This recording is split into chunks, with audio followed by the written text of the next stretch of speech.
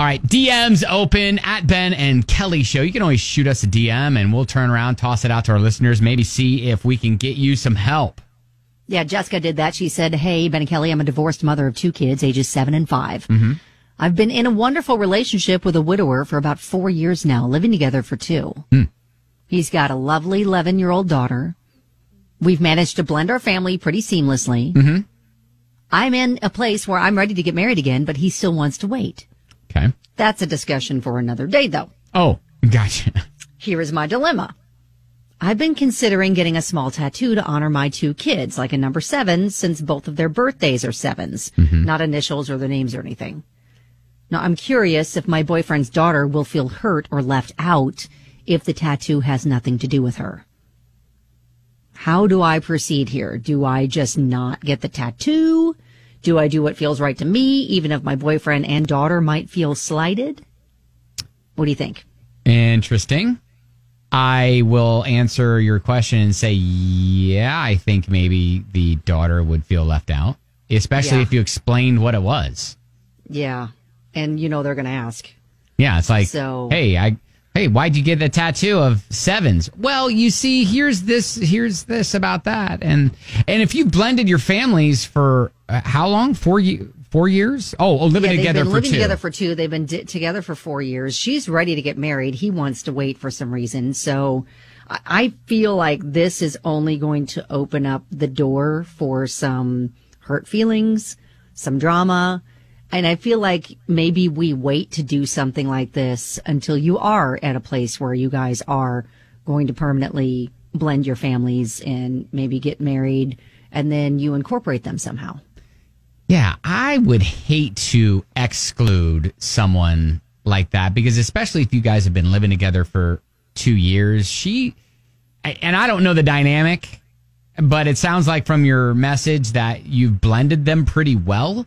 So right, yeah, you're all like a family. Yeah, so she probably doesn't feel like she's an outsider necessarily, but if you do that, it's going to make her feel like an outsider. I think 100%. You're right. Like, I don't think now is the time to do something like that. And if you are going to do something like that, you need to figure out a way to incorporate them.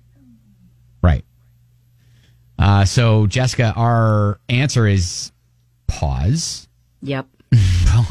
Because it's not like you have to get the tattoo before the end of the year or it's no good.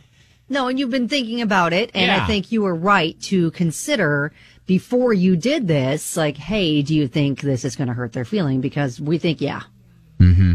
Yeah. All right. Well, Eric chimes in and says you could always do a tattoo that's 7-3, 7 for the children and 3 for the total number of children. Yeah, I mean, I think that there's variations of how you could honor all the kids there. But more importantly, I think you just hit the pause button. Yeah, I would wait until are you guys going to be in it for the long haul? And it sounds like you are. Yeah. But we need to make sure that your boyfriend is on board with all that, and this is going to be a permanent family situation for you guys. And I'd ask, your boyfriend, how he feels about it, too. Yeah. Absolutely. He may not want that. I don't know. I think right now that the quick answer, Jessica, is just to say let's pause on this. Let's let you and your boyfriend maybe get engaged, maybe get married, if that's where it goes, and then several months, maybe a year or so down the road, we readdress this. Jenny's thinking, go ahead, get the 7s tattooed now. When they get married, add the girl's birth date, his daughter. Yeah, I guess you could do that, but... You could do that. But maybe that's a way that she gets him to commit to marriage. Oh, my gosh, listen, okay. When your daddy says he's ready to get married, then I'll add you. Yeah. Oh, my gosh, no, that's horrible. That is horrible. That's probably not a good idea. All right, well, anyways, Jessica, we've said our piece, all right? So good luck with that, and keep us posted. That is...